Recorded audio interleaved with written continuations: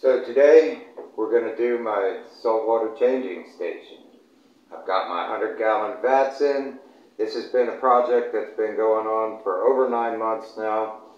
As you know, I am your broke-ass reefer, and I do things as I can and as I can afford them. Everything you see here, I've done DIY myself and building my dream reef tanks. So let's take a look at it. We'll start outside. Okay guys, we're outside. Right up underneath the eaves here is where I teed into my water line from my spigot, hose spigot out front. Ran a new line over behind the bar 75, which is where my saltwater mixing station is. Put a new spigot here. Yellow line in is water into the RODI system. Red line is water out. I use that and move it around to water various bushes in my backyard. Down here we have our drain lines coming out of from underneath the tanks on the saltwater changing station, or mixing station rather. This is my emergency drain. This is my main drain, which will get hooked into the 18 feet of Reefer Madness eventually, and it all comes down around the corner here and ties in with my rain gutter, and then goes out to sea. 18 feet of Reefer Madness. I am your broke-ass reefer, and today we're working on the fish room, taking it to the next step. Let's check it out. This pond liner here is going to get glued down onto the floor here. It will come and lip up over. This will be my stand for my 2 water vats, 200-gallon water vats. This is my emergency drain. If this room was to flood, this will allow the water to go out. This will be my main drain that will have, so I can do my water changes here in the 75, and it will also go over to the 18 feet of Reefer Madness room over there, if I can get it. Yeah. And that pipe will extend out underneath here to get over to the fish room.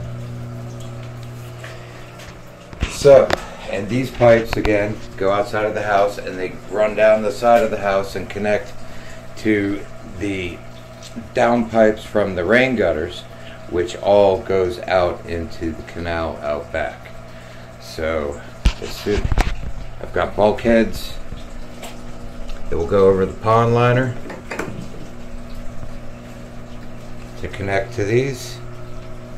So it'll be tricky. I'll have to put the pond liner down first in this area,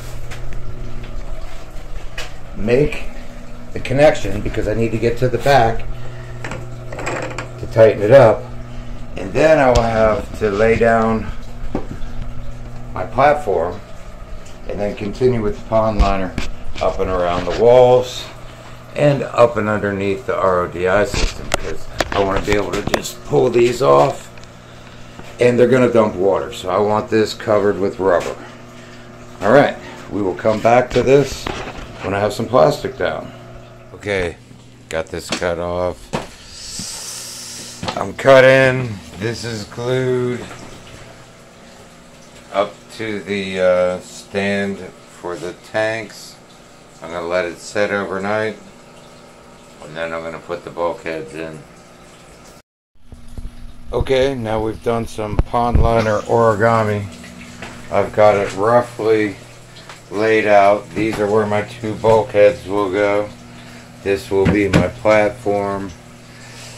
These corners are rough, but at this point I got it up and I can work these corners in, peel things back and start gluing it in. We'll get the bulkheads in, we'll get that update, and then maybe we can finally get this thing done. I'll be very excited. Alright, until I get further in the project, I still have to cut this sucker out too. Okay.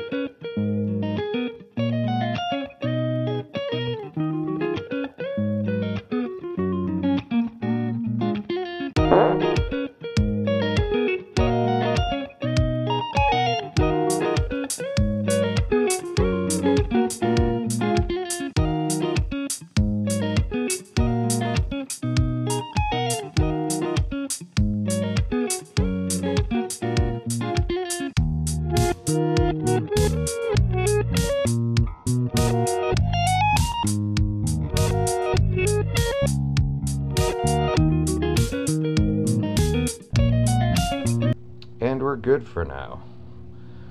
We got the pond liner down,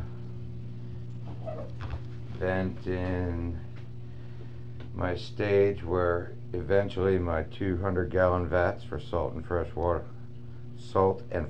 will go.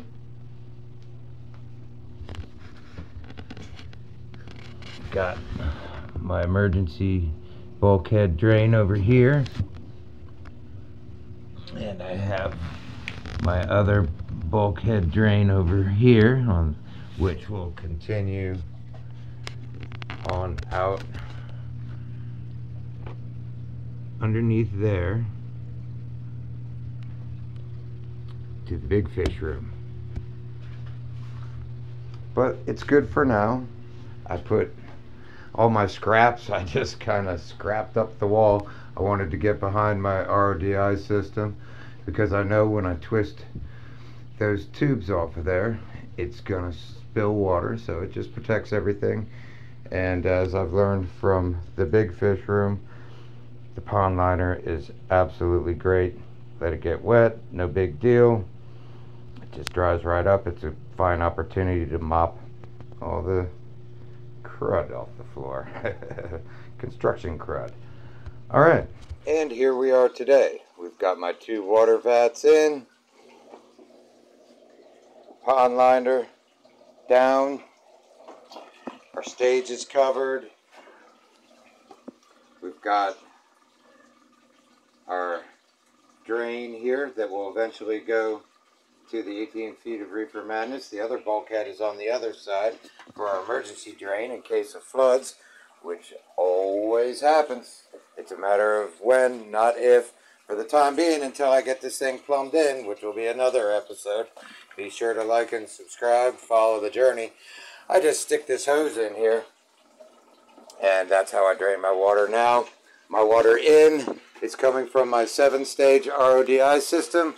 I've got a water cutoff valve right here so I can leave the water on outside. Sediment filter, 2 charcoal filters, and of course on top there, and then 3 DI resins after that, and my line out, which goes to the other fish room for now until I get my plumbing in. Okay, we'll see you at the next update.